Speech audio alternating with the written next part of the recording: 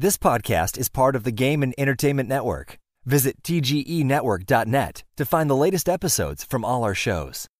It's time for AggroChat, the official podcast of the Tales of the Agronaut blog and stalwart gaming community, where we talk about stuff and things, and the stuff about the thing, and sometimes gaming.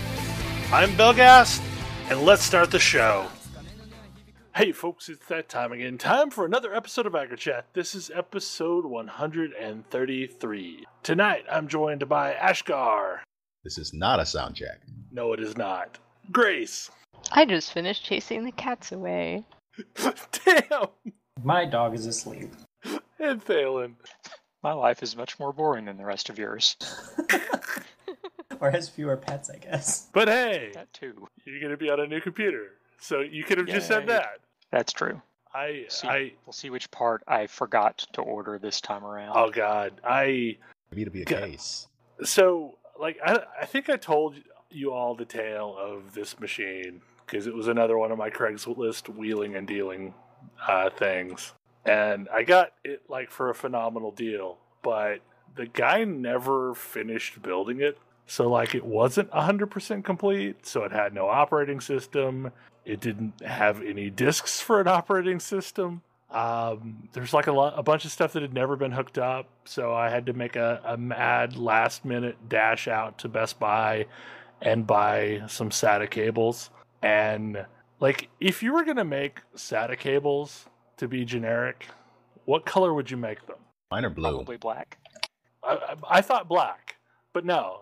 Like, at Best Buy, they have blue SATA cables. So I have these hideously ugly blue SATA cables and an otherwise nice-looking build. Are they like... They're Best Buy blue. Okay. Yeah, no, they're Yeah, absolutely that's- Best Buy blue. They're not blue and yellow, so there's at least that. But, like, I'd put it off and I'd put it off and I'd put it off for several weeks because, like, at first I was waiting on this and, like, I ordered an operating system. And I wanted a physical copy, so I had like a USB drive that I could install it off of, that I could always go back to for anything. And there was like $10 difference between the two. I'm like, no, I'm gonna get like the official Microsoft USB version. So that like took 2 weeks to get in, and there was a power supply. Like the power supply that was in it was like way too small. You could tell this was like this person's very first foray into building a PC, and that they had gone on to PC Part Picker, and PC Part Picker will tell you exactly the wattage you need to run a machine.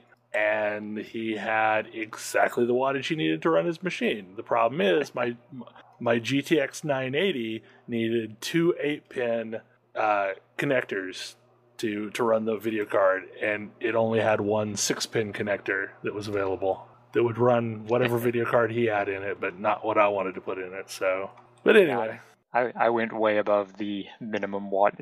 Theoretically, this machine should need 389 watts. I got a 750 watt power supply because, all I it don't takes, know what you might eventually put in it.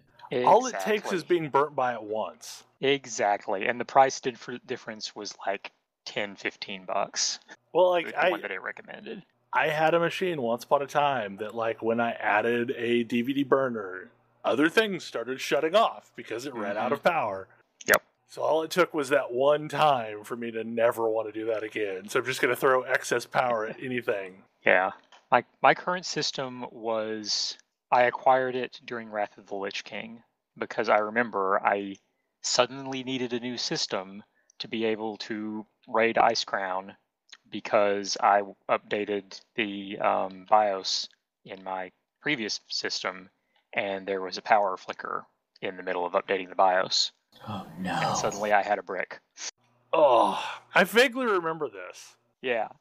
So that's the system I still have. The majority of the internals have been replaced in the intervening time, but like the motherboard and the CPU are still the ones from like 7 years ago. Yeah. So yeah, there's only so much that you can do upgrading the other parts. Yeah, I've been limping along on a FX 6300 that I thankfully could overclock, but like I have always been a huge fan of AMD processors, mostly because it always felt like you were getting more for your money's worth because they were way cheaper. but that is not the case anymore. No, this system is going to be the first Intel processor I've had in well over a decade. That's the same with this one. I have had AMD systems up until this point, and this is the first. Like I've had i7 laptops, and I've always been frustrated that it felt like my laptop outperformed my desktop.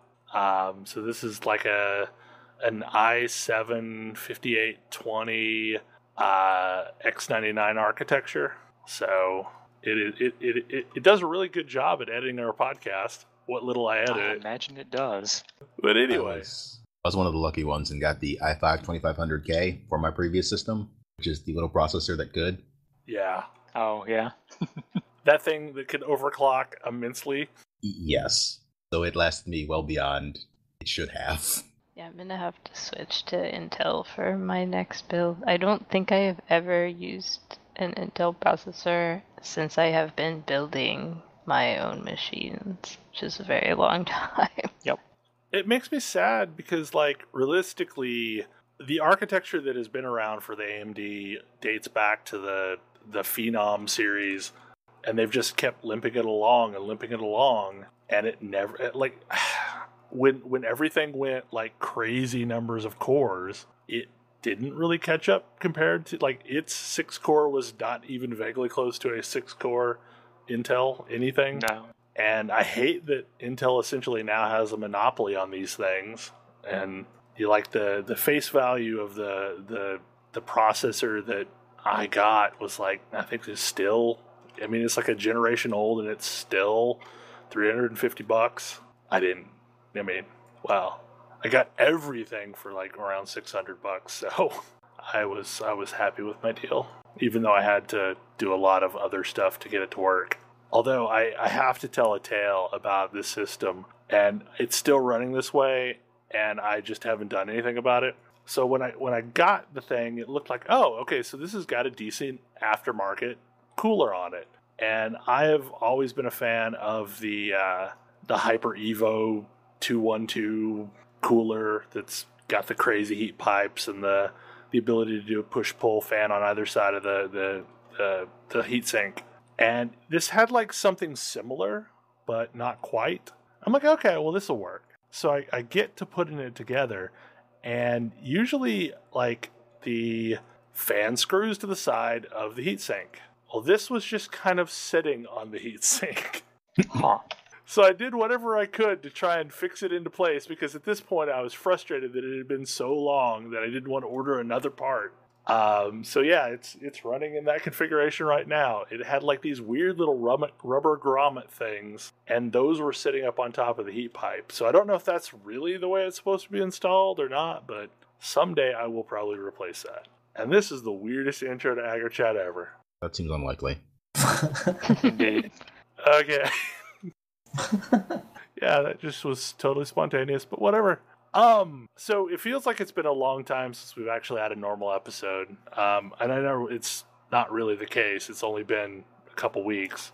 But in that time, we have done Karazhan, the new Karazhan. And I think, did we talk about our attunement at all on the show for Karazhan? Not that I remember. I don't think so. Honestly, I don't know how many weeks it's actually been out. I think it's been roughly a month. About 3 weeks. Mm-hmm. Because Okay. we missed the first week, and we've run it the last 2 weeks. So part of the reason why we missed the first week was we were trying to get attuned. And in order to attune for Karazhan, you have to run a sequence of 4 mythics.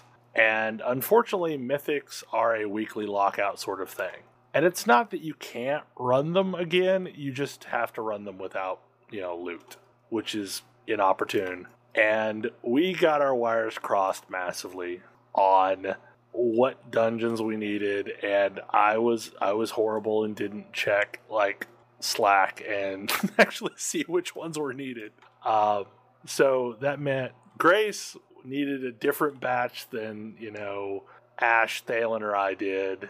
But all in all, like we got together, like I think Saturday is when we finished up. Yeah.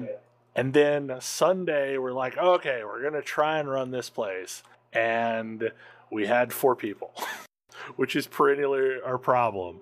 in this game is that, if we're just hanging with, the AggroChat folks, we have 4 people.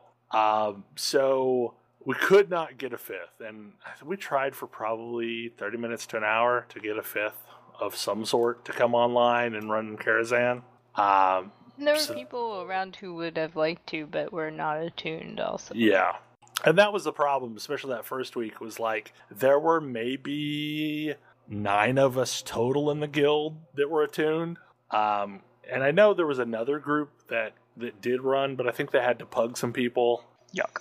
So we were a full week behind when we started this thing. And in 2 weeks, we have cleared Karazhan.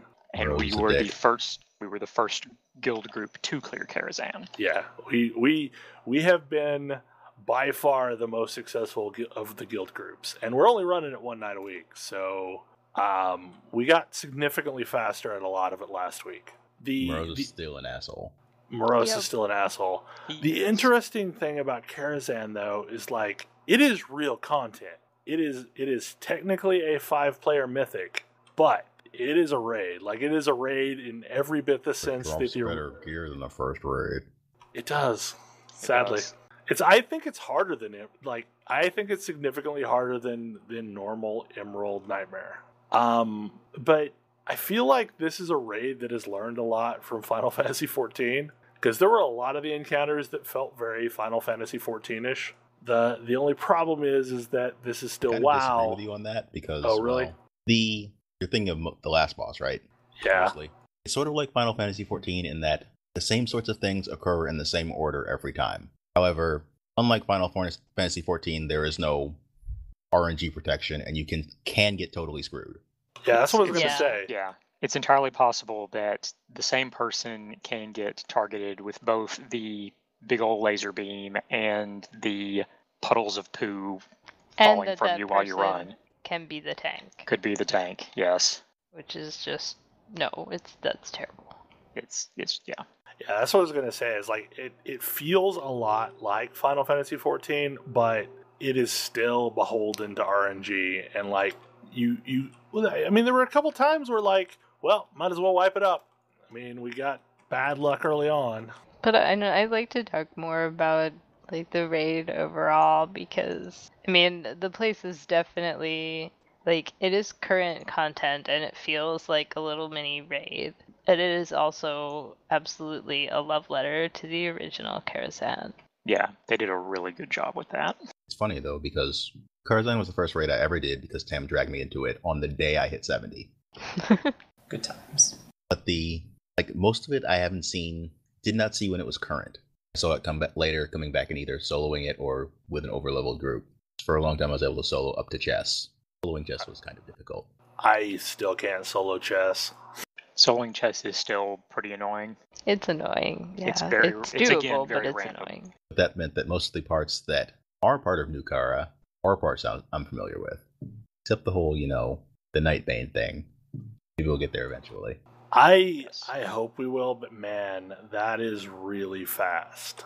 So, okay, previously you summoned Nightbane through completing a quest. A long, interesting quest involving question. A whole bunch of stuff outside of the actual instance too. Yep. But you got a cauldron that you could then summon Nightbane with. This time around, it is absolutely a speed check. So you have to clear within a certain time and hit these various checkpoints within a certain time. And then that allows you to summon Nightbane and fight him. And that last boss is significantly higher item level than the rest of the raid. I want to say it's like the baseline is 875. That might be right. Sounds right. I mean, for Nightbane it is. I think so. That seems likely. The latter half of Karazhan is 860 item level stuff. Well, the intro is 860, I think. It's 855. I'm confusing myself now. Yeah, the first half is 855 up through Adaman, or maybe more up through Moros, and then from Curator on is 860. But I mean, Nightbane has to have pretty high item level stuff to be worth it, because to be able to summon it, to be able to get there fast enough, like, I'm sure it's possible to do that in lower level gear, but it's not reasonable to do that in lower level gear. That's actually Kai's complaint, in that Kara in general feels like it does not give rewards in line with what it asks for to complete I it. agree with that. Well, that's honestly, in general, my problem with the Mythic Plus system. It complained about the majority of Mythic and Mythic Plus content in this expansion. Is that by the time you can realistically do this thing, it's not that useful. I mean, for me, like, I am enjoying this trip down memory lane and doing, or more so, I'm enjoying the same feeling I had when I did Karazhan. It's not the same zone. It's the same difficulty level. Because, like, I remember struggling at doing this content back in the day when we were doing it legitimately. And these encounters are still tough. Like, we are significantly better geared than I was back then, so we're doing better. But the other day when we did this with a significantly worse geared group than the four of us are, it was way tougher. Yeah, it was a struggle. And we got through one boss. Yep, one boss. But the nice thing about it is, at least for me, because it's so nostalgic and because I enjoy the people that we run with in both groups, like, I had a good time, even though we were kind of not doing so great. Yeah, just, I feel bad that I didn't do it today. It's just like after last night, I couldn't handle 2 raid nights in a row.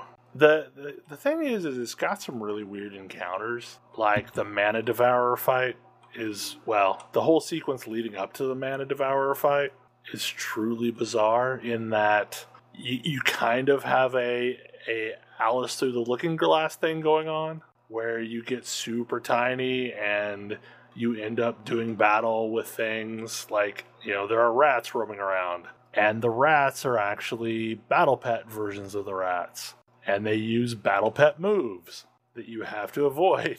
It's really weird. The path in the instance is you enter from what used to be the back door after Opera. Oh. Therefore, the first thing you have to do is do Opera. Huh, interesting. Yeah, and then you're working your way down. So there is no going up after that. There is, actually. There is eventually. Once you beat Morose, he drops some keys and you can go up and beat Curator. Okay. I was wondering, like, Curator was such an iconic fight. Yeah, well, Curator is still there, and Curator is also kind of a dick. Yes, it's annoying. It's annoying, but no one is worse than Morose. Sorry, Morose is the fight that will make healers cry. It's the only melee in there. I think I'm allowed to complain more about Curator. I guess that's Hey, fair. I am also a melee. I am having to deal with this You're as the well. tank. You always have to deal with it regardless. So we ended up landing on a strategy with Curator where, okay, so Curator is basically a race to kill Curator before you run out of places to stand. And So, every so often... the old Curator mechanics, it's not that different. He doesn't hit, a hateful strike somebody other than the tank. Right. But every so often he just spits out puddles at all players, in the room. Oh, And he's God. persistent until he dies. Oh, so it's the Guild Wars 2 strategy. Or the Titan strategy. Yeah. Yep. We basically use the Titan strategy. Everybody stack up. When the puddles happen, we all move together.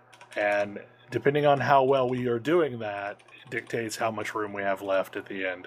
And we quickly learned that, like, we did not have enough DPS to get him down in 2 goes. Like, he still does the invocation step. Evocates. Yeah. Evocate, yeah.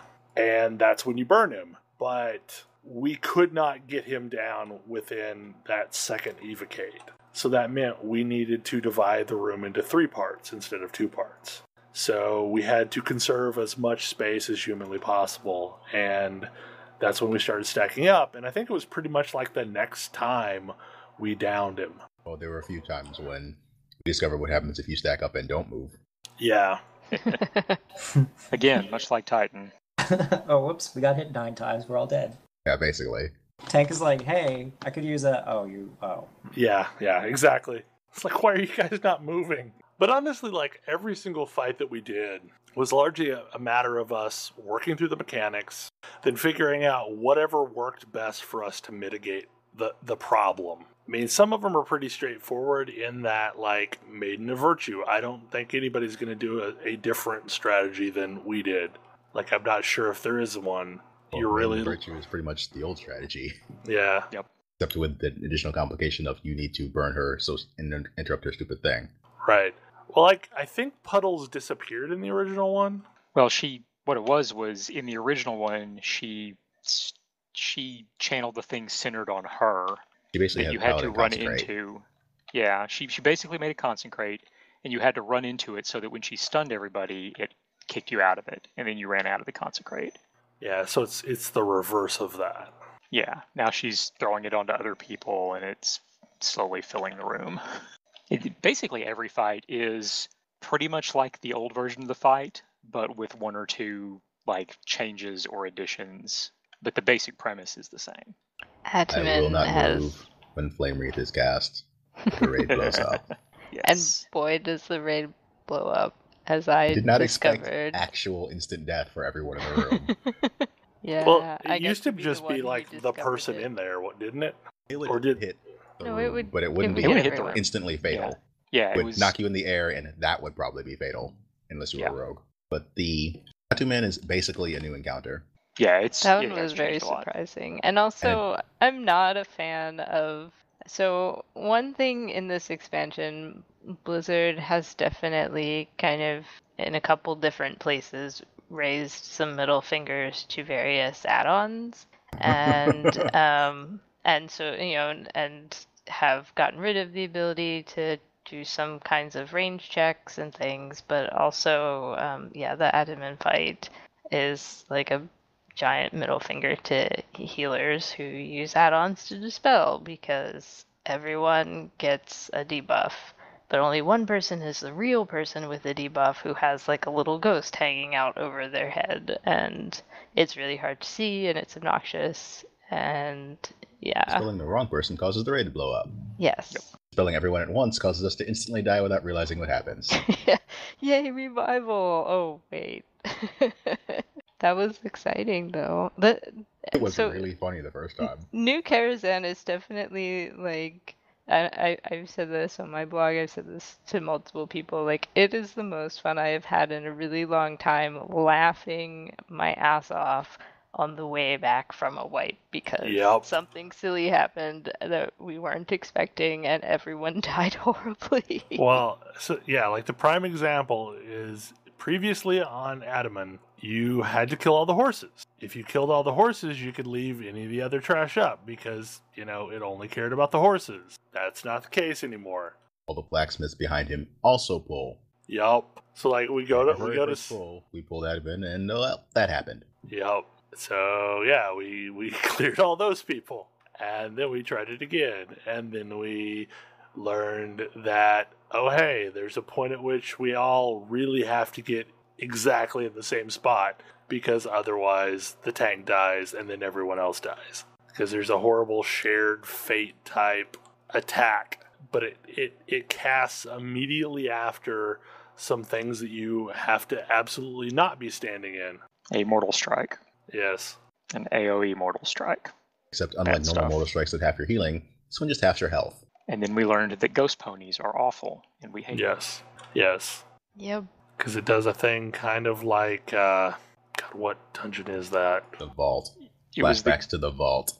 Yeah. Mogashan Vaults, the Ghost Kings had that effect. Also FF14's the Vault. FF14 has it, yeah.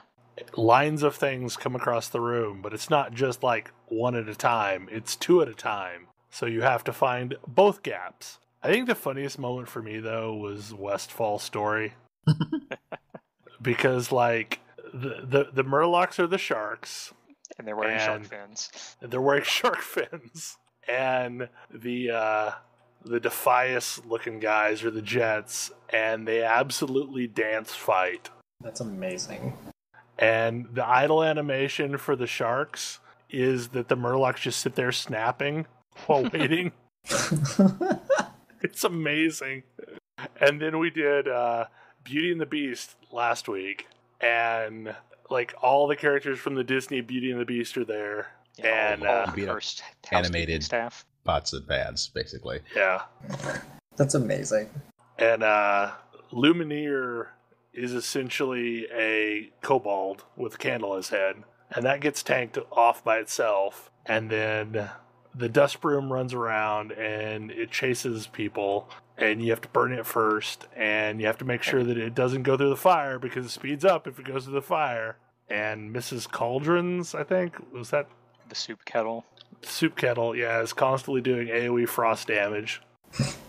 And then at the very end, you end up fighting basically like a giant stove, and it summons fork ads, and the forks like are insane. They do like a whirlwindy kind of thing, and they have to be burnt down quickly.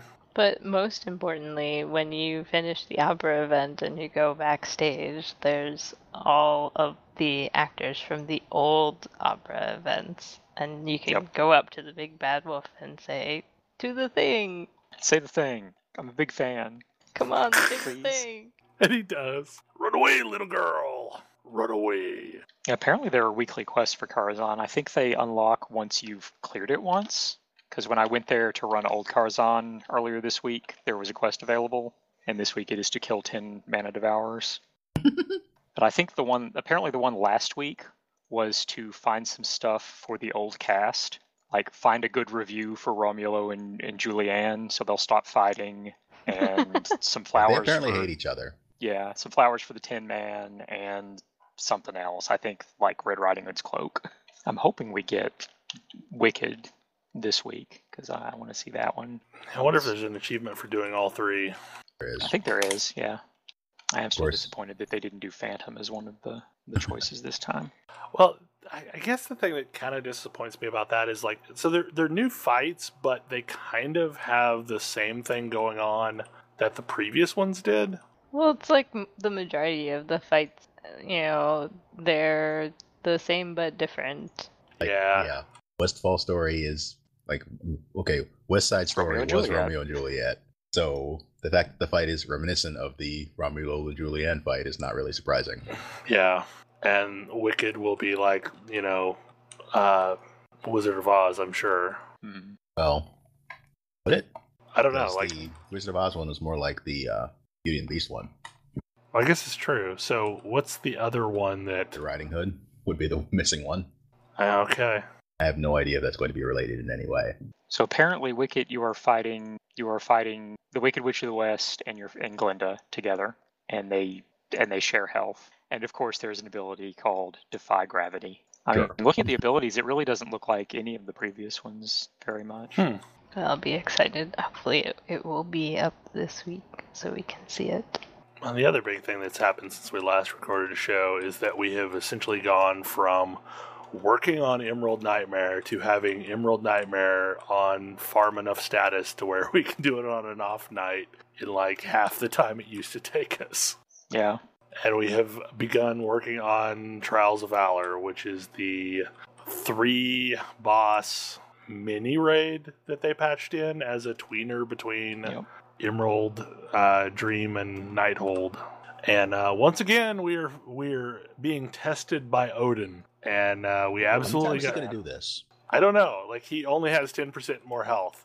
So in the first encounter with Odin, you get him down to what, 30% health? I think. No, 80%. it's like 80. Oh, 80% health. Yeah, in Halls of Valor, he stops when you hit 80% health. Okay. But yeah, so he is still, he just says, no, you've done well enough. And then this time, he goes down to 10% health. And that fight is some madness. Like, it has a lot of moving parts. Crazy for a tank.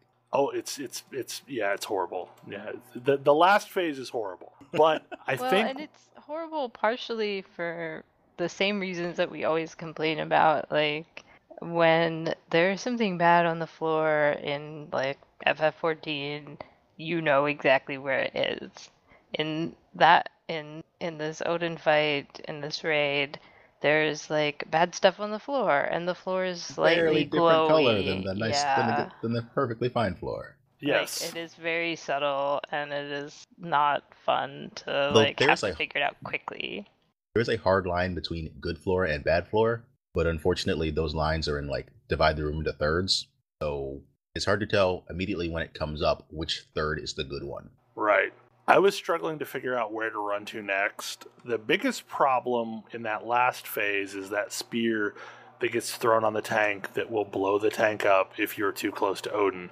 It'll also blow up anybody in the radius of the tank if you're too close to Odin. And the problem is like with most tank swaps just don't happen instantly. Like, it takes a second for the tank to realize it is time for swap time and to taunt off, and then you can run away. And how we finally mitigated that towards the end is that essentially we were standing on opposite ends of the safe zone, and when it came time to taunt, we would taunt, and then the other person would run as far into that corner as they could while Odin was running to the other tank. And mostly, I started doing that because I was thinking of the ads on Bismarck, where you had to keep them far away from each other. So I was like, well, maybe that'll work here, and it seems to, but that was one of those adjust on the fly kind of things, and I am super thankful that Art caught on to what I was doing. I will say, speaking as a melee, I really hope you find a different way to do that next week. I don't know a better way. Like, I can't run away in time, because the taunt happens too soon that we don't have our movement buff up each time. Ew. Like I'm basically having it to do that swap 3 times in every cooldown of a movement speed buff. So like those were like I hate that I'm making the melee run around like crazy, but melee are used to running around like crazy, so It's not wrong. at least the casters can stand still, because that's mostly what casters are used to doing when they DPS. Oh, they can't. They can't. They get tornadoes. Really can't. Well, yeah. Everyone has their own thing to deal with during that phase. There's a lot of crazy stuff going on in that fight. And what I thought was interesting was the way it was basically like a remix of the fight we had already done.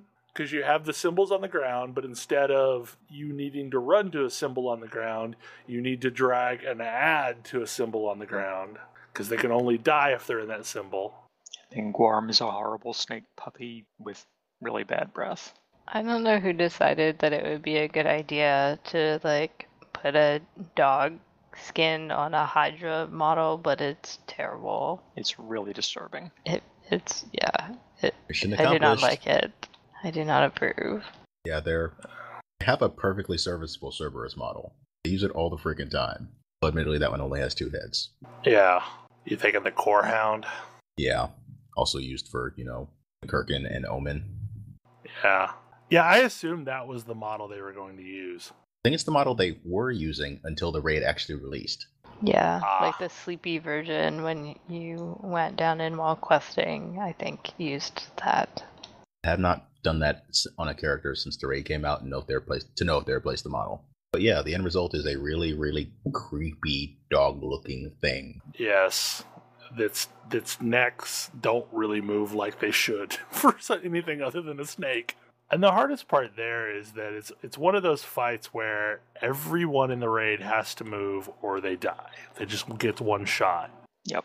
And it is also a DPS check. So if we lose that fight's over in 4 minutes, no matter how well you're doing.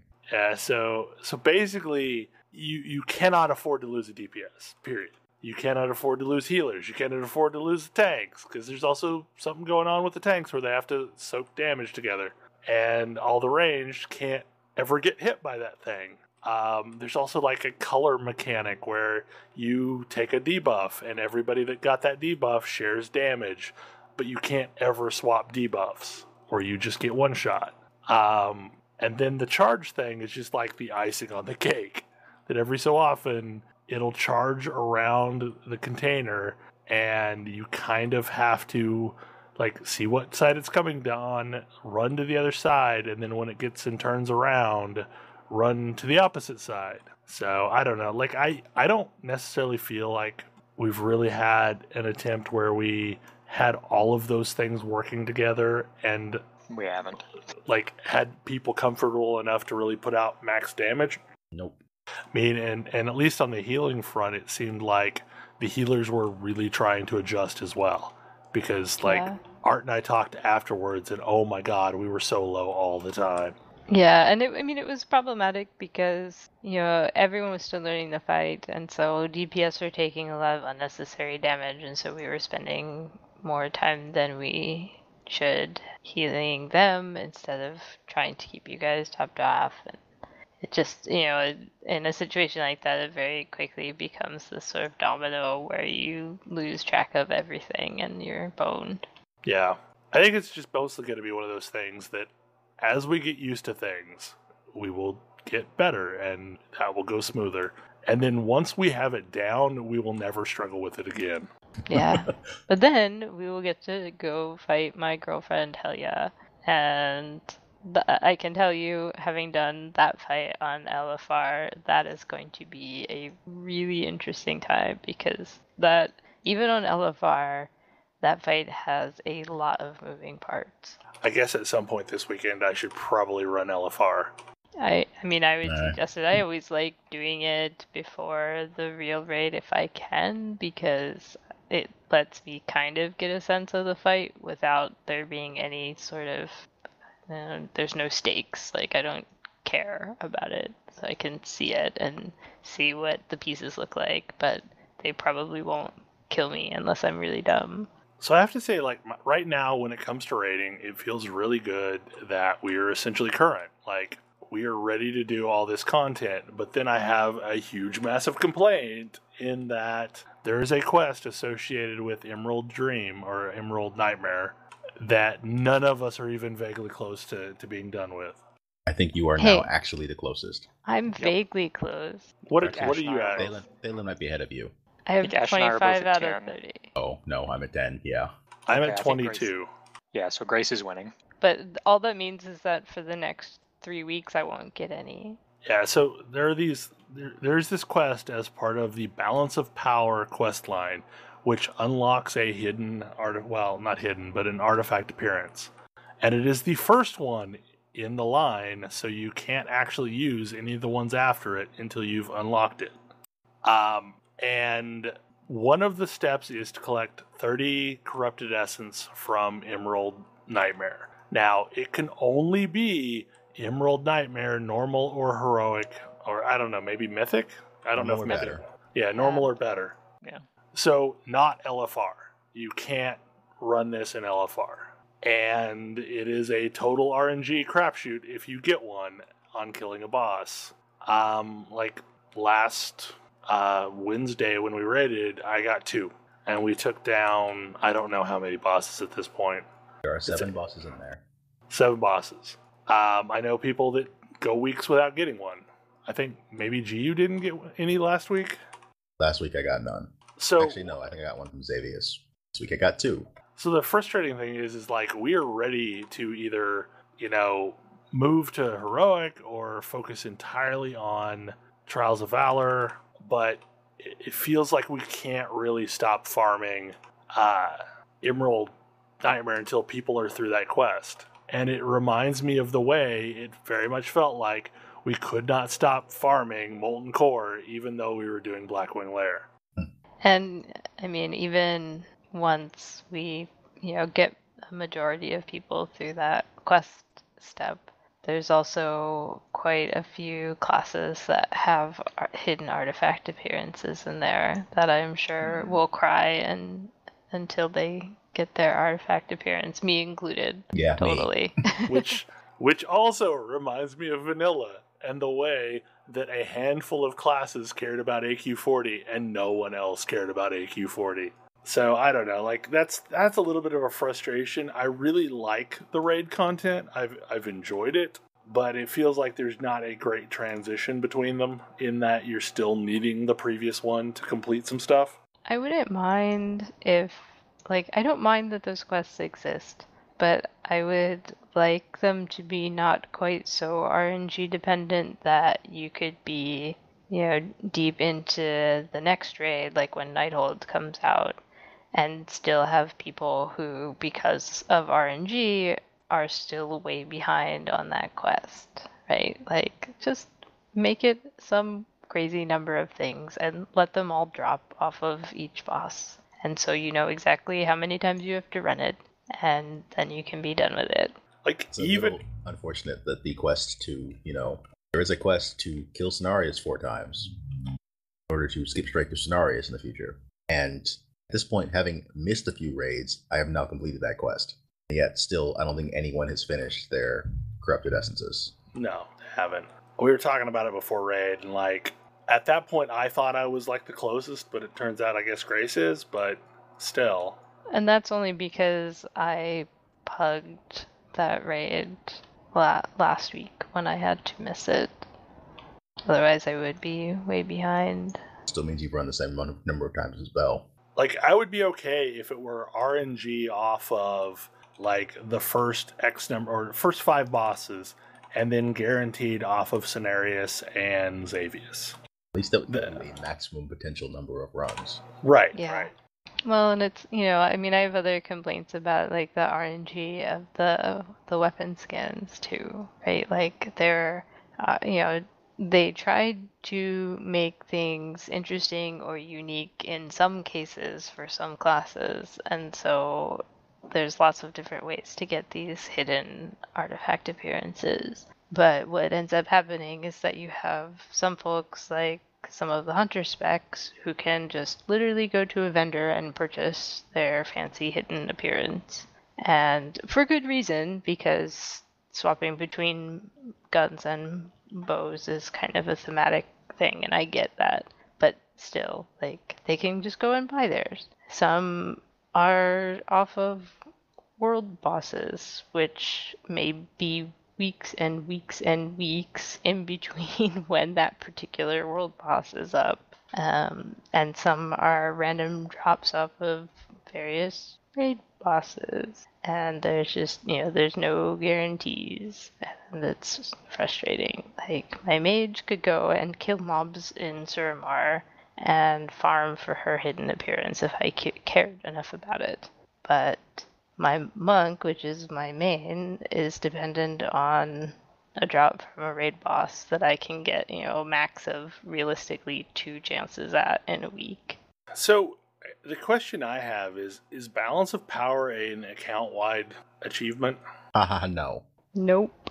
Oh my god, that is so miserable then. Yep. Yep. Like, I will only realistically ever get that weapon appearance on one character. Yep. I'm sure they'll nerf it at some point. Nope. I mean, I'm pretty I sure don't- they've already said that, like, some of the artifact appearance but I'm pretty sure stuff they just is said a gonna be stupid limited. thing. Well, Like, yeah. So I'm pretty sure they're going to go back on that one because there They are will, like eventually. the achievement for Glory of the Hero is locked behind that quest line. So I'm pretty sure they're going to at some point change that because as of right now, you need to complete that quest line to unlock that row, which contains the rewards for Glory of the Hero, whatever the one is for killing 8 world bosses, and the one for monstrous, whatever. Unleashed Monstrosities, Yeah. and the one for beating a level 15 Keystone Dungeon. I don't actually know if anybody's done yet. Kai's probably got the highest of any of us. Yeah, but he's been up to like +8. He tried a +10 or a +12. I don't remember. I don't know if he made it through or not. I mean, he obviously made it through, but I don't think he made it to the timer. Yeah, all of those things are locked behind this quest line. So if you complete those relatively difficult achievements, or at least time-consuming achievements, you can't have your appearance until you do this quest. And I feel like, around the time we see our 8th world boss, that's going to get really loud. Well, okay, so had they given us credit for Withered Gem, that would have been this week. Like, after they gave us Withered Gem twice in a row, they updated that achievement to include Withered Gem. So none of us have that credit for Withered Gem, but that would have been 8. We have seen 8 bosses. So we'll see what happens next week. Yeah. Like, I secretly want it to be Nidhogg again, but for selfish reasons. I wonder if it will be, or if it'll be the one who drops the Frost appearance. Maybe. Well, we've never seen the one that, like, there are 2 more that we've never seen, I think. And so one of those 2 is the one that drops the Frost appearance. We don't know which one it is. It also seems a little cruel. Like, they could have, this is go back to what you were saying earlier. It's a little stupid that they stuck an appearance for a class on a world boss that has not actually spawned. Yup. Yeah, I mean, this is why it's silly. Like I said, is some Someone can walk up the minute that they hit 110 and totally get it. And others, like, you could be waiting realistically for months and not have any solid expectation of seeing it. I mean, at least they had the sense to change the ones that drop from world bosses to be a guaranteed drop, because holy cow, I can't imagine the Sadly, amount of it is too late for warriors. Yeah. Yep, because we've already had Nidhogg once. Drops from Nidhogg, who was our very first world boss. But at least they know that when it comes back around, they will have, like, they will be done as long as they can log in during that week. Well, thankfully, I've gotten the other two parts, and one of those is still a random chance, like off of the fell dude in Halls of Valor. Yeah. He has a chance of dropping one of the parts for the Fury Warrior. I actually have 2 out of the 4 for my class now. The rest of one is randomly out of the plants that grow in the Druid class hall. So of course I got that one and I don't use it. The Pharaoh one involves taking a trip through the Dreamway several times. Yeah, I have the tank one for my class because it's from the class hall, but I don't tank. And so, and here's the other frustrating piece, of course, that, like, all of those hidden appearances have various extra fancy colors and recolors that require you to do X number of things while wearing that skin. So people who already have one are already unlocking or have unlocked extra appearances like Belle.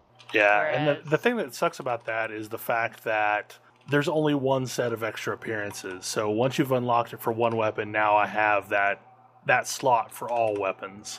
And, like, realistically, I guess I should be doing world quests in my tank spec, which I hate and I'm not very good at, and I have no points in my weapon. But at least then I would be working towards unlocking the do 200 world quests with a hidden appearance. And then when I get the weapons I actually want, I would have the skin. But other ones, like run a bunch of dungeons with a hidden appearance, those are not going to happen with my tank spec. Yeah, and I feel like I've only made a dent in that one, even though it seems like I run a bunch of dungeons, but apparently I really don't. Well, 100 is a large number. Yeah, I think I'm like around 30. Effort between 200 world quests and 100 dungeons is very large. The third one, of course, is kill 1,000 players while using a hidden artifact appearance.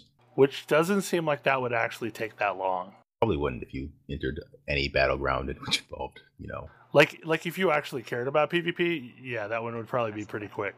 Okay, so I don't know if we have anything else really to add about World of Warcraft. And the thing is like all these complaints that we made, we're still playing on a daily basis and still enjoying it.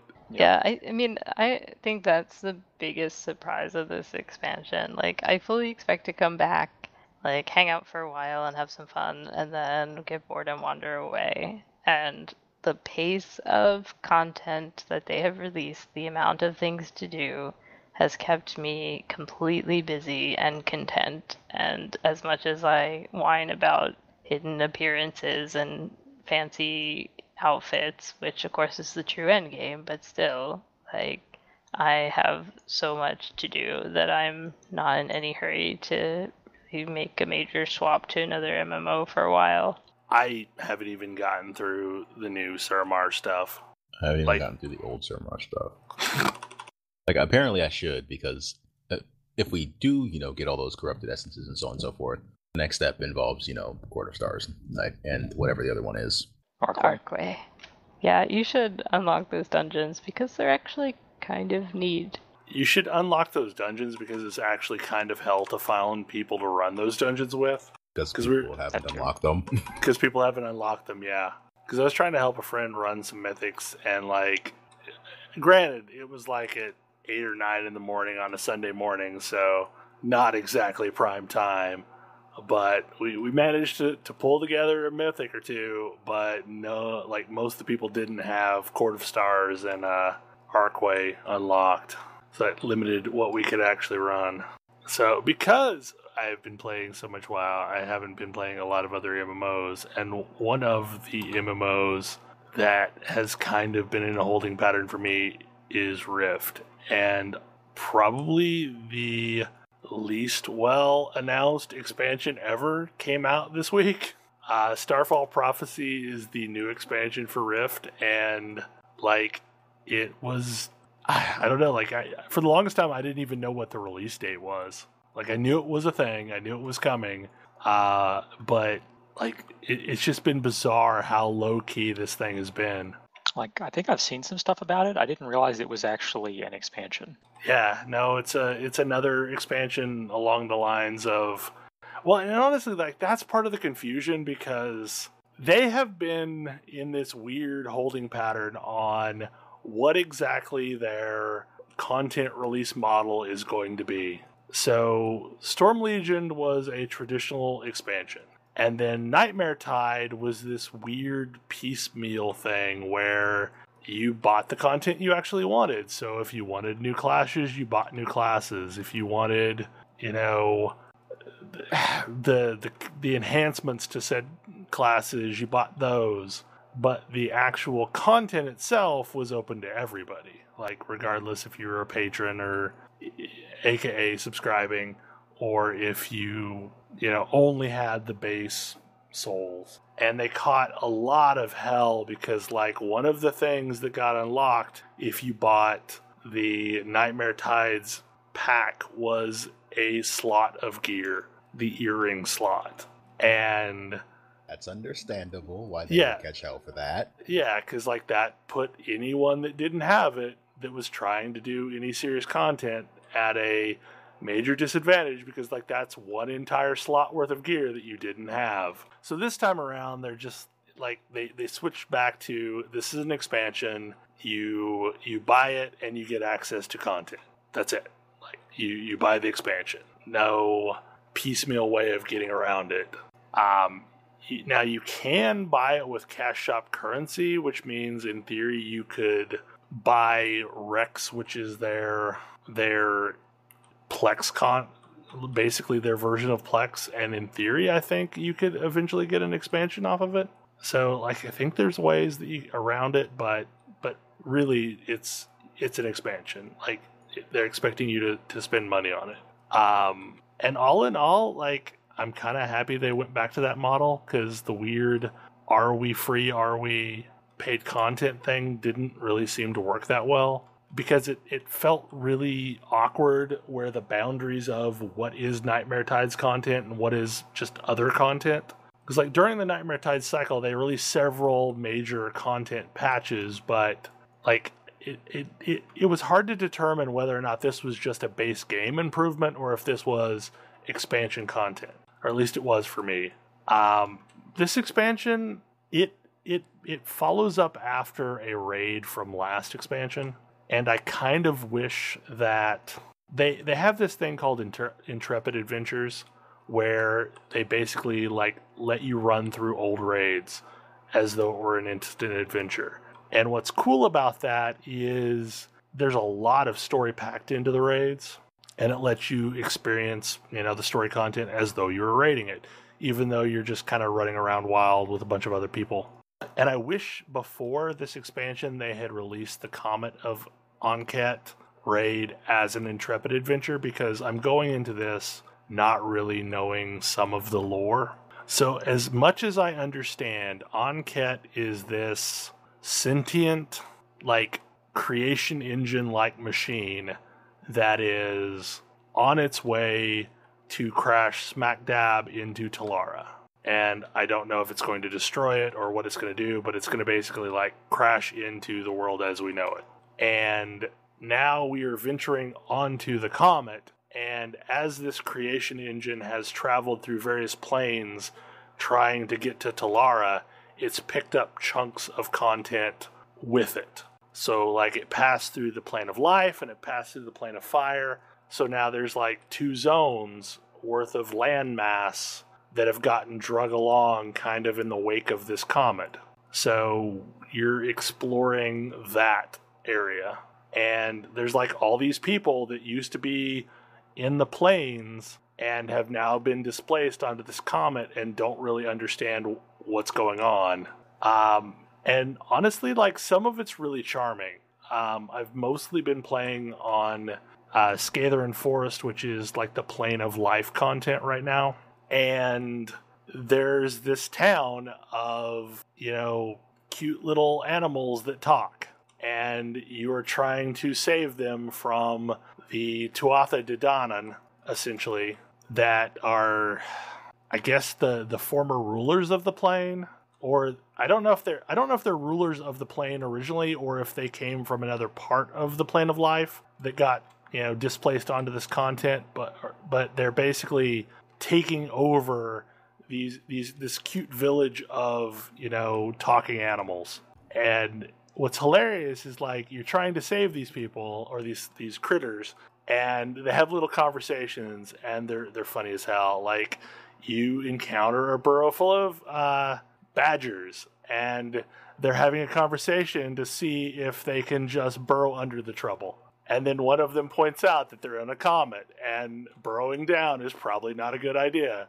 And there's like a burrow full of hedgehogs, and several of the hedgehogs have gotten stuck while rolling, and they're confused, and they're rolling in a little ball. And then one of them finally proclaims, "Just let go of your feet." And they do, and they stop rolling.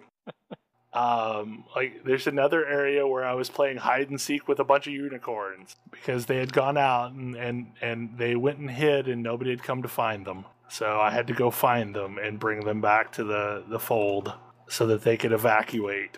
So it's really charming content so far for, being like Rift is always kind of twisted. Like its interpretation of the Fae is definitely on the dark side of the Fae, and you encounter a lot of Fae in the Lifelands.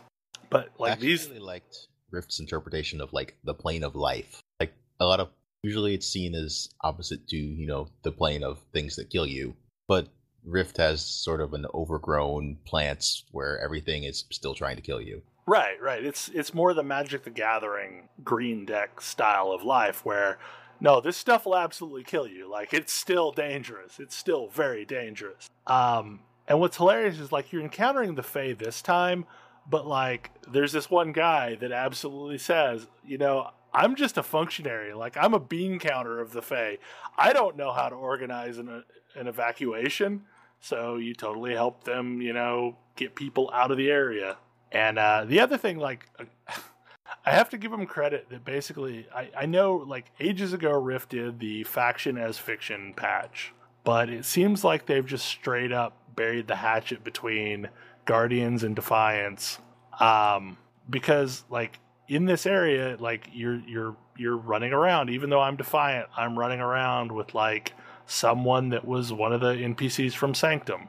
And if you go to like the base of operations as we're trying to, mount an offensive on this comet, and there's Ash Katari just hanging out and helping direct things. So like it's definitely both factions are trying to stop this comet from crashing into the world, and they're not even giving the hint of fighting with each other, which is something that I really would love to see more of in World of Warcraft.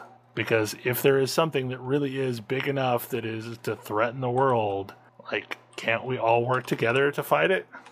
And to some extent that's happening in Legion, but there's still weird little vestiges of faction content. But I've not made it terribly far into Starfall. I'm just in the very first zone. I've only gained one level and about halfway through the next. But all in all, I like this direction as opposed to Nightmare Tides. I just, like, for whatever reason, I struggled to get into the last expansion. And so far, the narrative of this expansion feels better. And I think part of what made the last expansion so weird is it was essentially the bottom of the ocean. Like, it was in the plane of the water, and it was a drained version of the plane of water as someone was taking the water away. And the landscapes felt so foreign. They're like, coral beds and stuff like that. And it was cool, but it was kind of a Technicolor assault on the eyes. Everything was like, magenta and, bright orange and pink. Which is sort of hilarious considering what the actual bottom of the ocean looks like. Well, I mean, this is the plane of water. Apparently, they have a much more exciting bottom of the ocean. But it was too much, sensory input at once. And by the time you got to, like, the glacier area, like, that was cool. Like, it was a really awesome snow zone with cool skies. But those early areas just struggled to grab me because it was just too much paint splashed on the screen at once. So another thing that came out this week is Dishonored 2. And Tam, I know you've been playing a lot of it. I finished my first playthrough. And once again, you are clean hands, whatever, right? Yeah. So I play a lot of stealth games. I don't know, maybe it's come up once or twice. And I really love one of the things that I really think is cool about especially more modern stealth games. And I really liked this about Hitman when it first came out, was so many games are like, kill everything. The challenge is killing everything. Find all of the things and murder them. And like, I really liked Hitman when it came out because that part was easy. It wasn't hard to just, go in and shoot everything. What was hard was pulling it off effectively. Like, nobody sees you, nobody's alerted. Being smarter than the level, being smarter than the guards, being so on. And so I really love that, like, that kind of stealth game feels like it rewards being smarter than the game.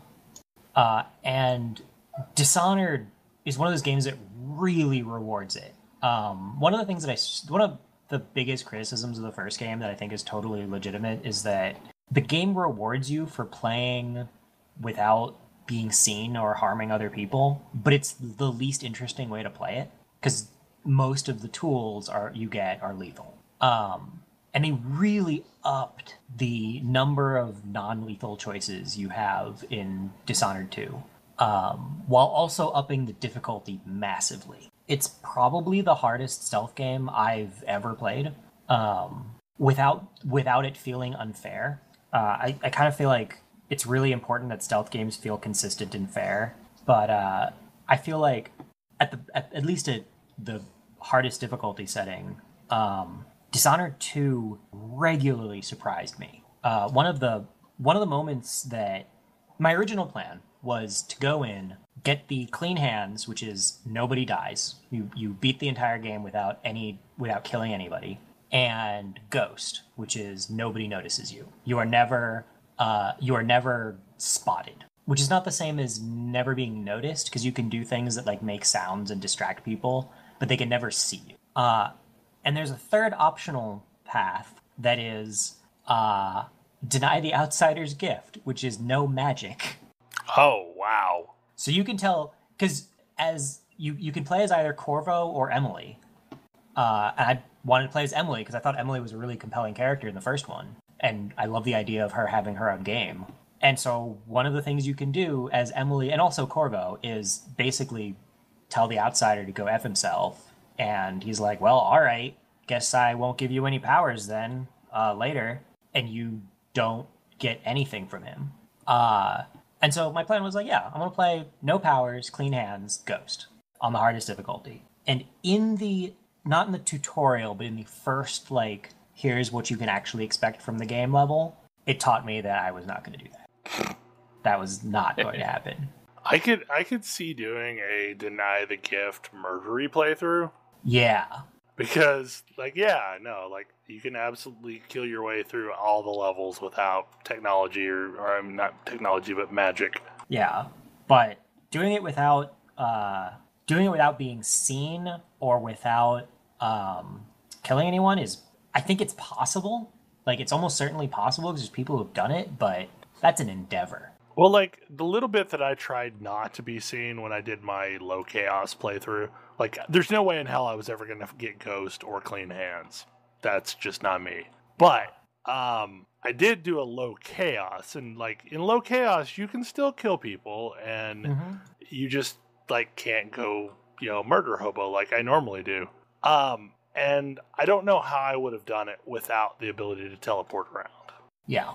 Like, there was a lot of teleporting from the top of this lamp to the top of the next lamp and just skirting over their heads. Yeah. And I really, as a side note, they have Blink. Blink is back if you're Corvo, which is the teleport. And the teleport works exactly the way you think. You disappear from one point and appear at the next point. Great. I'm used to that from the original one. Emily gets a different ability, Far Reach, which is less of a teleport and more of a hookshot. It's not as fast and it's not instantaneous, which means you can be seen going from point A to point B, which is a problem, or can be a problem. Yeah. It, on the other hand, on the flip side, it's like, sure, it's got this downside. On the flip side, and it's also shorter range than Blink. On the flip side, you can use it to grab items from a distance. It's like you can pull stuff to you. Can you use it to like flip switches and? You can't use it to flip switches, but there's very few switches you would need to flip. It's more like, oh hey, that rune is in this. Here's a bone charm or a rune in a room full of guards. Rather than dealing with all of the guards, I can just snag the rune and be on my way. Okay, that would have been handy in several cases where you could see the bone charm, but you couldn't get into the room in the first one. Yep, and they give you a bunch of opportunities like that. And if you want to be real fancy about it, one of the upgrades allows you to grab people. So you can grab someone and knock them out or kill them midair. It's not very stealthy, but if it's just one person, you can just grab them. It also lets you do stuff like, if I need a distraction item or like something flammable, I can grab it from across the room without triggering anything that might see me or notice me, like they're terrible mosquitoes. Rats are in the game, but almost totally unnoticeable because they've been replaced by giant mosquito infestations, and they're terrible. Like they're about as annoying to deal with as rats were, but way more intimidating because you have to deal with the buzzing and the fact that they fly around. So giant bugs, the worst. So you can hear them coming, but you can't necessarily see them at first. You can see them because they're, about as big as my forearm. They just flit around like you'd expect from bugs, which means if you're trying to cut them down with a sword, you have to kind of swing it around and hope that you get them. And they get really, really agitated if you get close to their nest. Often their nests are placed between you and where you want to be. And so you spend a lot of time looking around for like, what can I throw like a bottle of whiskey at the nest to light it on fire? Do I have enough fire bolts? Like, I never used incendiary bolts in the original game because they were a murder device, but I use them constantly in this one because they're an incredibly good way of getting rid of these terrible mosquitoes. There are a lot more enemy types in 2 that you can destroy without it counting as a kill. So like mosquitoes are one. Almost all wildlife, like anything not a human, is fair game. They have clockwork soldiers, which was an incredibly nasty shock for me. I play information mode because I don't want to be seen. I need to be able to see things that can't see me. So I take the see-through walls power. The see-through walls power is great because it lets me see where enemies, within a certain radius, where enemies are and what direction they're looking. And I grow to rely on this, as you might expect. I think I see where this is going. But it says, and I register this on the powers tooltip, but never really think about it. It lets me detect living things. Clockwork soldiers are not living things. I can't see them. They're also, because they're devised to be watchful sentinels, they are literally constructed with eyes in the back of their heads. That's just mean. They're super mean. So you got to be really finicky about positioning, and also, yeah, those things were one of the most difficult mob types to deal with. But you can also kill them without harming your run. And it took me a while to figure out how to do this in a reasonable way, because they have a bunch of very consistent and impeccably well messaged rules. You find all sorts of paper. You in fact find in multiple places a copy of like, here's how clockwork soldiers work, that's listed as an explanation to people who buy them or for other guards working with them or whatever. But it's a straight, these are the things that you can expect from them. And you'd normally think like, oh, well, that would trivialize them, but it absolutely doesn't. Because so you can, every part of them is protected by an armor plate. And you can, if you shoot the armor plate will bounce off and then exposing whatever's below. they have a little battery pack thing in their back under an armor plate that if you shoot it, they die. If you get it at the right angle. Unfortunately, the right angle is directly behind them, where they can normally see. You can shoot off their head. Their head is armored, which is a problem. But if you're really good or have really good aim, you can pinpoint shot at their neck and shoot their head off. At which point they can no longer see, which means they can't detect you unless you physically attack them. Which is fine, except that at that point they're going entirely by sound. For me, that's not a problem, because I'm mostly silent when I move around. However, they have a failsafe built in that if their head is blown off, they will indiscriminately attack anything that makes sound, including other guards, which if they die, count as kills. So if you don't care about that, you can shoot the heads off Clockwork Soldiers, make a bunch of noise, have them chase you, and then hide somewhere while guards get into a fight with it, and you solve all of your problems at once. If you're me and you are dealing with a room that's got guards and Clockwork Soldiers in it, or, in one particularly notable case, my target and 2 Clockwork Soldiers, and my target won't stop shouting, it rapidly becomes a problem. So yes, they were a big pain. But the moment at which I realized that I was not going to get the hat trick playthrough was right at the beginning. It's one of the first guard setups you see, and it's a super simple one. It's one I've seen in a million stealth games. You have one static guard looking over a big wide open space from an elevated point, making it really hard to get past without removing that guard. And then you've got a patroller that walks up to that guard and then down to the bottom of this open space, and another one off to the side that walks close to that guard and down, with a wall in between them and the other patroller, which is, a fairly standard setup. And the way I always deal with this is and the way you're positioned is when you approach this space, the static guard is facing away from you. And I'm like, oh, this is a trivially easy setup. Great. Grab the one guard, knock him out, drag him around the corner into a little alcove before his patroller guy comes back up. I think, yep, okay, I know what I'm doing here. I wait for the patroller to start walking away. They won't see me. Come back around the corner, grab them, knock them out. Standard thing. Except the patroller gets up to the top of the stairs, and as I'm waiting for him to turn around and start walking away, goes, "Hey, where'd this guy go? He's supposed to be on duty," and goes on alert. And I'm thinking, oh god, all right, well, he's going to come around this corner anyway. I'll grab him when he comes around the corner. Because it's like a set of stairs with 2 little alcoves on either side. And so I figure he's going to walk up the stairs and start looking around the big space. No, the very first thing he does is look in both alcoves. I'm like, well, that's not going to work. That's definitely not going to work. And so I had to get really creative through that section and actually just not get seen by any of the guards, with some creative use of throwing bits of glass around to make shattery noises and make them go check out what that was, which I've never had to do. That mechanic has been in stealth games for years now, and I've never used it because it's never seemed like something I have any reason to bother with. But that simple expedient of, there's supposed to be a guy here and there isn't, let's go find out what happened, suddenly changes the entire dynamic. And it's really consistent throughout the game. They have all of the walls of light and other devices that are powered by whale oil power supplies, and you can basically pull the battery out of those things, and they're sometimes quite a ways away from whatever the thing is. Mm-hmm. Do they still use whale oil in this setting? They use a lot less. They mostly use windmills. They finally decided that hunting horrible Cthulhuid entities for power was a bad idea. I think the whales started fighting back. It's not entirely clear what the deal is.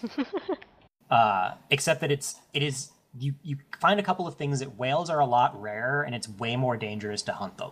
So people don't want to do it, and whale oil prices have gone up. So it's not entirely clear for what reason it's more dangerous. My personal opinion is the whales started fighting back.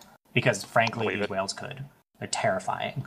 But yeah, they mostly use windmills, which means you got to climb up to some place where there's a windmill, usually guarded, and flip a switch on it to turn it off. But if you turn off any of those things, guards who know where stuff is, usually your officers, will order other guards to come with them while they go check out what happened. And so I knock a couple of guards out that are guarding a battery, pull the battery out, leave it next to the thing because I don't need to carry it anywhere, and start to go about my merry way.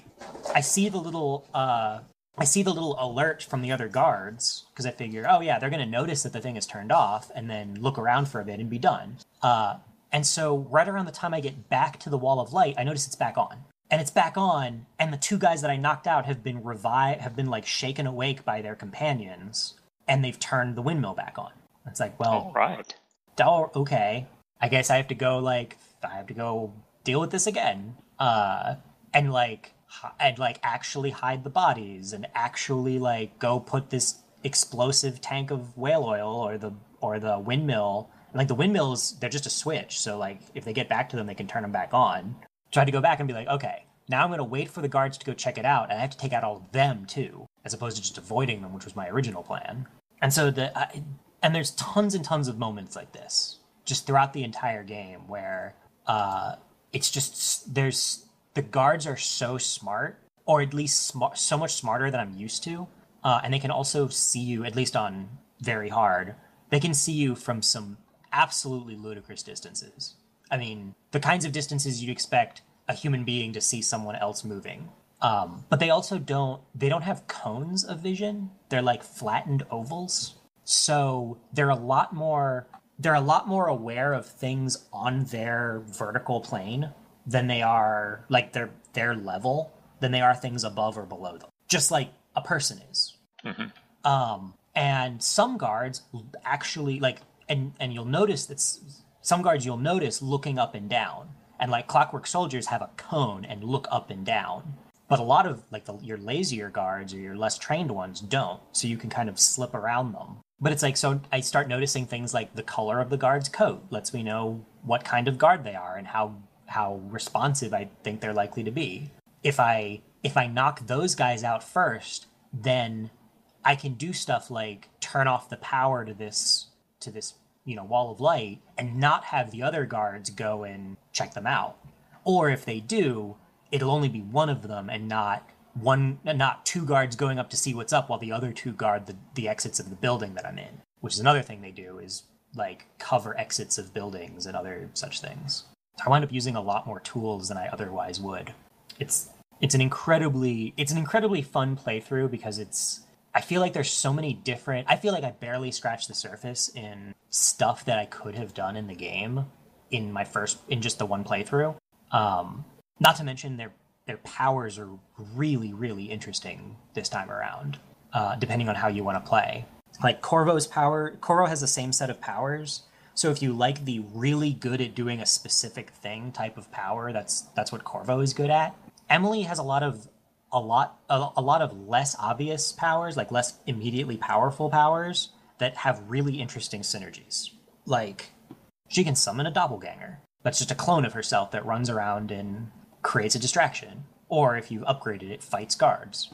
But you can interact with this clone. And if you want, you can choke this clone out, just like you can any other NPC. Which doesn't seem like a thing you would ever have any interest in doing, because you just spend a bunch of mana to summon a clone. Why would you choke it out or shoot it with a sleep dart or whatever? Except that one of her other powers is something called Domino, which links any 4 targets you want, and whatever happens to one target happens to all of them. So you can link some guards with your doppelganger and then sleep dart your doppelganger to knock everybody out. And so I spent a lot of time staring at a room with 4 guards that are all covering each other. And it's well, I can't get to these guys. I can't deal with these guys before they notice me, but I can link them all and take one out and they all go down. It's just this great equalizer. There's lots of creative stuff like that. There's an amusing achievement that I didn't get because I didn't kill anybody, but there's an achievement called the Lovers, which is link two targets with Domino right before one kills the other.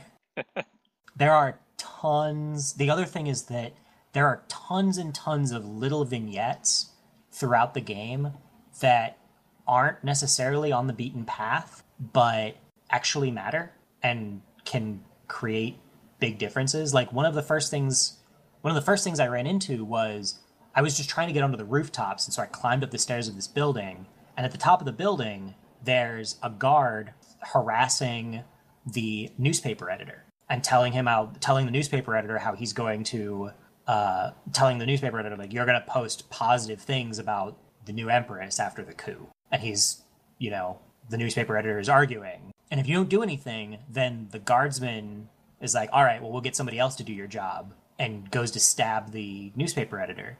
But I can intervene and take the guard out, at which point the newspaper editor is still alive, which means all of the newspapers that I read from there on out weren't blatant propaganda. And when I needed to come back to that level later, the newspaper editor was still there and had some stuff for me and was a safe house. And there's little stuff like that kind of scattered throughout the game, which is really neat to see. Just lots of little details. And the game, remembers when you do stuff like that too, which I appreciate. But yeah, it's been incredibly fun to play. And I look forward to playing it. I just haven't had a chance to this week. It's definitely worth it. And there's definitely a lot of there's so many fun little tidbits. The game also messages way better what level of chaos you're playing at the end of every level. Well, that's good. And so if you're like, and it's an aggregate total. So if you're like, well, I was a little bit too murder happy, but I want a low chaos ending, you can be like, all right, I'll throttle it back a little bit. It messages what you can do a lot better. It was also really, really, really nice for me because it opens up the combat. It displays the combat tutorial whenever you enter combat, which happens when you're spotted, which meant that I always knew when I had been spotted because I saw the combat tutorial pop up. You can also check at any time how many times you've been spotted and how many kills you have for that level. So if you're tracking that kind of thing, it's like, oh, I hit that person up on a rooftop with a sleep dart. I don't know if they fell. You can open the thing and say, oh, nope, they fell. That wasn't a good way of handling that. Yeah, no getting to the end of the level and it's like one death. Crap. Yeah. Who died? Oh, who was it? God yeah. Damn it. Time to start over from the beginning. Yeah. Because it's not just if you murdered somebody, it's also did your actions cause someone to die? Yeah. Did you leave someone unconscious in a place where they got devoured by rats later on? Or slowly slid off the roof and fell and broke their neck or whatever. Exactly. I think my biggest complaint with the game, and it's such a nitpicky little thing, but a lot of levels have unique mechanics, but they rarely some of those mechanics are only in effect for one level.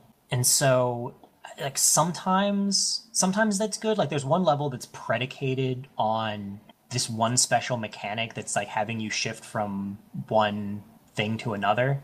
And it's really, really difficult because you've got to keep track of what's going on in both levels and because you're in the same physical space in two different ways, trying to avoid spoilers.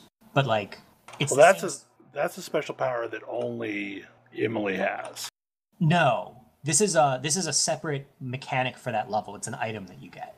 Okay. That lets you kind of shift between one thing and one way of a level layout and the next for the same level. And so sometimes this door is blocked, but you need to get through it, so you'll switch to the other one where the door isn't blocked, go through it, and then switch back to where you actually wanted to be. And that kind of thing. But it means that you've got to keep track of enemy locations, level layout for both at once, which is kind of difficult to do.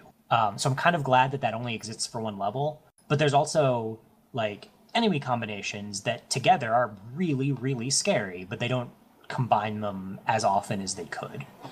Combining the mages, the mage enemies that you run into that are kind of they're a little bit like Dowd's henchmen from the first game, where they have a lot of your same outsider powers. Yeah. Combining them with clockwork soldiers is really difficult to deal with, but not something that I really ever saw. I think maybe once. And so they have a couple of one-off mechanics. The game also has, I think it is probably my new favorite stealth game level. The last time that was updated was quite a while ago in Thief 3. Was the one nobody liked. Sorry, Thief Deadly Shadows, which I liked. I mean, it wasn't the best game ever, but it had one of the best levels, like individual levels. Shellbridge Cradle was an amazing level. But yeah, it's got my favorite single level in a stealth game since 2004. So, a decade ago. Yeah. Or over a decade ago. Yeah, after some initial like maneuvering to get access to this place, which is interesting in and of itself, you walk into a building and the very first thing you see is a room with no doors other than the one that you came in and a lever in the middle. And maybe you pull that lever. And if you pull that lever, it will become apparent what is going on in this level really fast. Like, this building will suddenly make a lot more sense if you pull that lever. You really don't want to pull that lever. I saw that and I was like, oh no. Is there any other way out of this room? But yeah, it's got the kind of level design that I expect from the Thief team in general. Super, super clever. It is as difficult as you want it to be.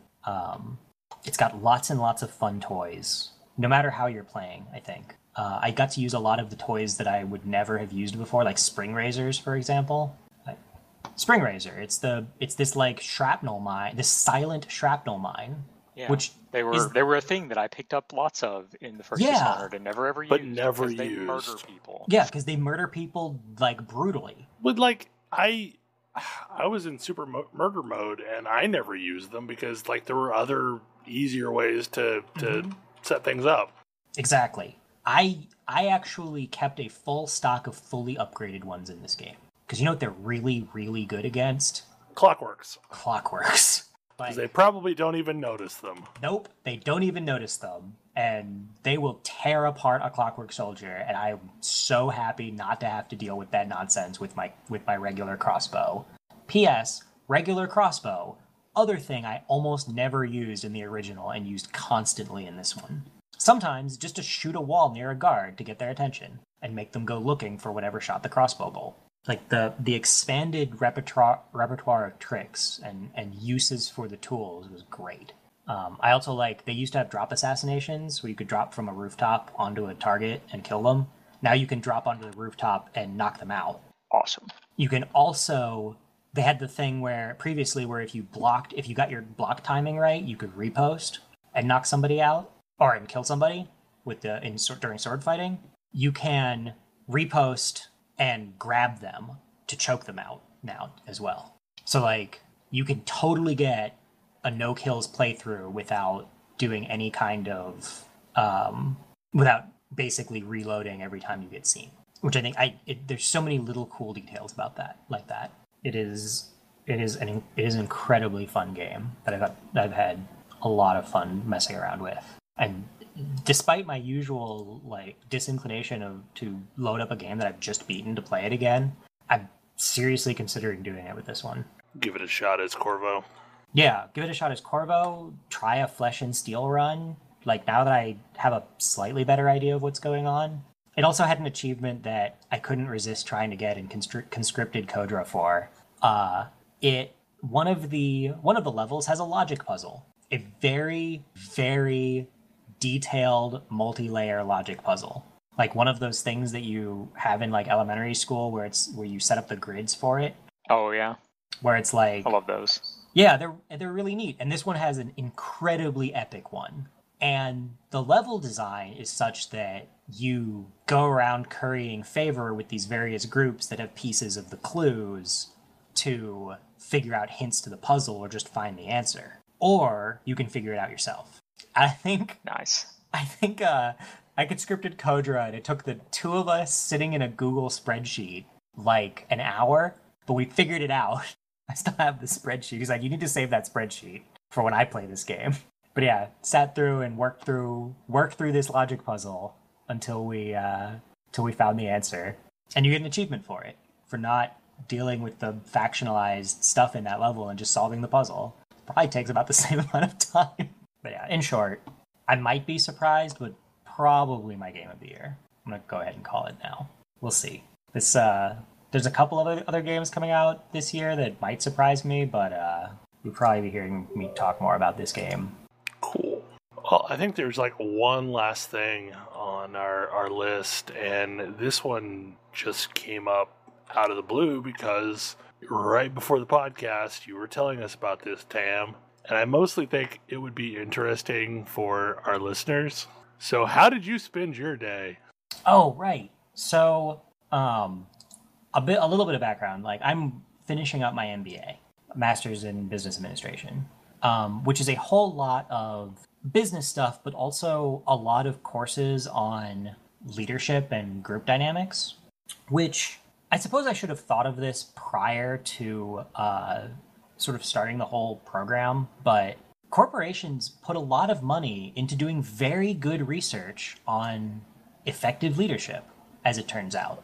And so there's a lot of really good material, usually paywalled or otherwise not easily accessible, but it's possible to reach, or it's at least kept, for like good ways of running teams and good leadership practices and so on and so forth. And so one of the classes that I'm taking is a course on team leadership. And it's run by a professor who has a kind of cavalier attitude towards the idea of a writing prompt. His assignments thus far have literally been write a reflective paper. It should be about 5 pages. That's specific. And if you ask what it's supposed to be about, that's part of the test.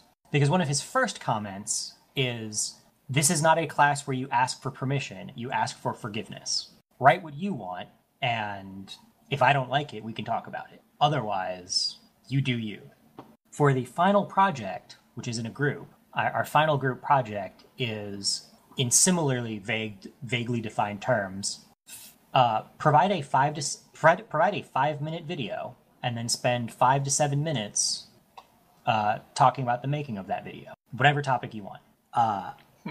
And my group kind of spun our wheels a little bit, and just honestly kind of to get the just because it was something I was thinking about, and because I play a lot of games, and just to get the ball rolling on ideas, I suggested, what if we, I know that 3 of the people in this 6-person group haven't ever played a video game in their lives, and 2 of them haven't played a game in years, like since high school or college. What if we all loaded up a game and played it together and see how that all shakes out, and like try to accomplish something in an environment where most of us aren't familiar with it? And honestly, to my surprise, the group thought that was a cool idea and turned out to be what we went with. And so then my next job was, how do we pick a game that a bunch of people on a variety of hardware could all play together for as little money as possible? As it turns out, Guild Wars 2 has a free trial and a Mac client. So this afternoon, or by this afternoon, I mean people showed up at my apartment at 10 a.m. and left at about 6. 3 people who had never played a video game before, 2 people who hadn't played a video game in probably a decade, and me sat down to play Guild Wars 2 and spent a solid 6 hours on this endeavor. I filmed the entire thing via Fraps, and as a way to sort of shunt group leadership onto one of the other people in the group, and for a better movie quality, I turned off my heads-up display, meaning I had nothing. I could see nothing. I don't know if anybody here has tried to play an MMO without your HUD. I know we turn it off for screenshots, but or actually play 30 seconds at a time, maybe. Yeah, I spent. That is at least one that it's better than most. It's because true. At least if you swing your sword with something in front of you, you'll hit something. It's true, but yeah, no UI. It's an endeavor. It also meant that I was utterly beholden to everyone else in the group for I don't have enough information. I don't know where to go. I don't know where we are. I've even been through Caledon Forest a number of times, but I couldn't tell you where I was in that place just by looking around. I don't know it that well. It was a really fascinating experience. And then we had a bunch of MBA students sitting around talking about the intersection between playing a video game and management, which was an equally fascinating conversation. Because everybody was seeing analogs. I mean, one person's comment was, I have a lot more. We had one person whose computer who basically hadn't patched and didn't have their power cord for their computer because they didn't realize it would be necessary, which precluded any possibility of actually playing the game.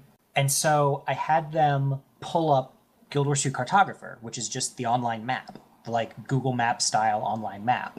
And what they did was directed us because they could see the whole map. And they were like, oh, we're going to go over here now.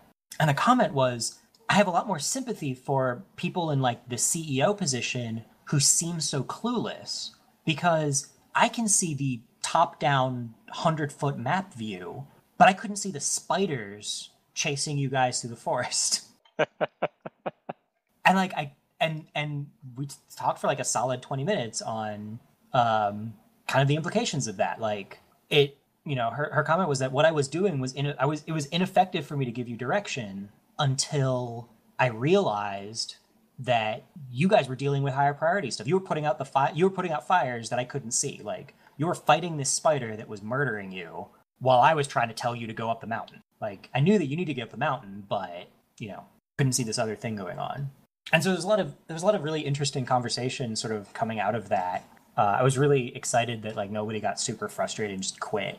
And I also wasn't like, because I wasn't the one guiding the party, I kind of didn't provide input because it wasn't my role, which meant that when she beelined for Ash may know what I'm talking about. You know the Karazhan Forest Azura jumping puzzle? The I'm one actually with not familiar with it.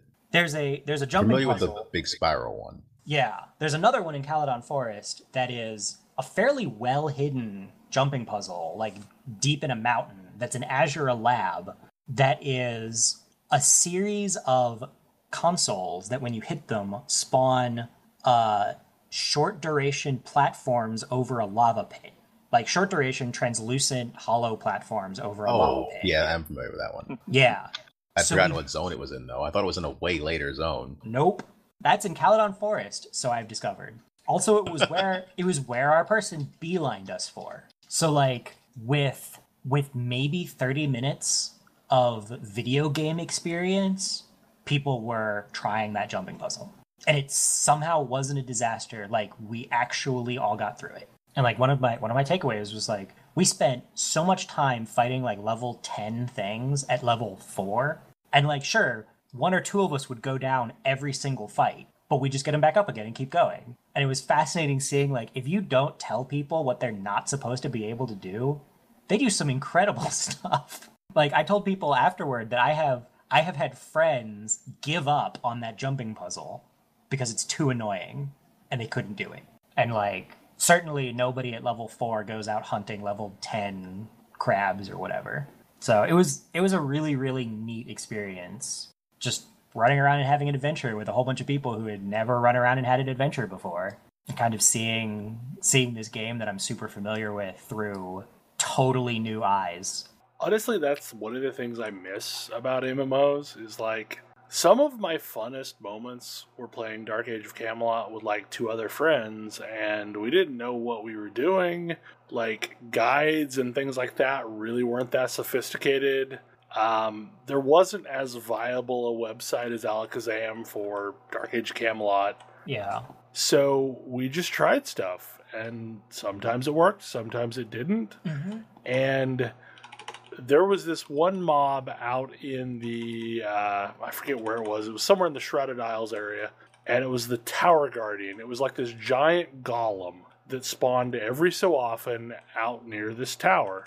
And we would take it down and farm it for loot. And a friend of ours was like super serious about Dark Age Camelot, and he also ran like a miniature gaming store. And we happened to be in there one day over lunch, and we were talking about taking down the Tower Guardian. And he was just shocked. He's like, how did you take down the Tower Guardian? I'm like, we just did it. Like, it took us forever, but we did it. And he was like, that's raid content. Like, that's designed for you to have like 20 people. And sure, it took us forever, and we chewed it down, but like, there were 3 of us taking this thing down, and he was shocked. And I kind of miss those days, like, because like there's a lot of stuff that I don't even try anymore because like I know this is designed for gear levels, you know, well above where I am currently. So I'll come back later. Yeah, and it was one of the first times that I've recaptured that like wide-eyed new game experience in a game that I'm already very familiar with. Like going in with a bunch of new people and letting somebody and intentionally making sure somebody else was doing the driving was super cool. Like super cool, super fun. I mean, it helped that everybody was good-natured and into it. And like even our most skeptical team member by the end of it was like, wow, that was fun. Like how much did we get done? And the person who was watching that, I was like, you got 6% of Karazhan Forest done. And he's like, oh, all right, so we could do like, 17, 18 times that, and we'd be, she finishes, done with one zone. He was like, oh, wow, I can see how somebody might sit down and play this for months or years. Like, wow, there's that much of this? Like, this felt super busy and super dense, and we did so much stuff, and that was 6% of one zone? How many zones are there? And she's like, there's like, I don't know, 30? Yeah. Yep. It was a really cool experience. Well, and honestly, like, that's one of the things that I've learned in Guild Wars 2 or in Rift or any game that has live activities going on is that I tend to enjoy myself more if I allow myself to just go with the flow. Like, whatever happens to be going on, stop and participate in it, and then move to the next thing, and allow yourself to get, like, off the beaten path in, oh, look, there's a thing over here, let's go do this thing. Oh, look, there's a thing going on in this little area, let's go over there. That happens to me a lot when playing Guild Wars 2. Yeah. Well, this afternoon, like, while playing Rift, I was, like, trying to focus on a quest, and then I just, like, no, let's deal with this invasion that's going on, because, like, here's all these people fighting it. And, it was much more enjoyable to do that than to just, like, focus down on trying to get leveling done. And a lot of my time spent in Suramar and, like, World of Warcraft has been just wandering around and seeing what I could find. And I think that's part of why it took me so long to get through it, was that I didn't really want to focus on this thing or that thing. I was enjoying finding weird little things like the Murloc quest line. But I think the challenge is at this point we all know this is the efficient way to get through content. Yeah. Yep. And playing with people who don't is like a totally different experience. Also, it's really funny seeing how people who in other contexts change in the context of the game. Yeah.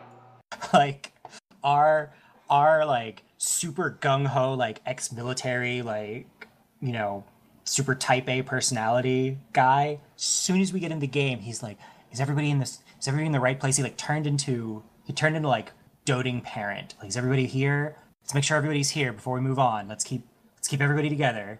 And like one of the most quiet people in the group was just hyper aggro, running off, kill everything. Kind of like the first time, we introduced Ray to a PvP game. Yeah. Well, that was a personality we didn't know existed. Right. And that too came up in our postmortem. Like, it was, people found it really interesting. Like, wow, change the context just a little bit and you see a whole new side of somebody. It was a reminder, not that I always need them, but it was a reminder of why I love online games. Because it isn't just I have a bunch of friends who play them and I play them with them. Oh, that's a lot of it, but it's more than that. Well, I think sometimes you forget that you didn't always know these people. Yeah. Like, you met them at some point through the context of this game or that game. Yeah, exactly. And it's really cool. Games bring people together. I think in many ways, games bring out probably the truest version of ourselves. They certainly bring out, like, parts of... They bring out... They've got that nice, like, mix of relaxing and stressful that bring out, like, really interesting parts of people. But anyway, yeah, that was my day. I just found that super interesting when you were telling the few of us that were on earlier about it. It was a really fun experience.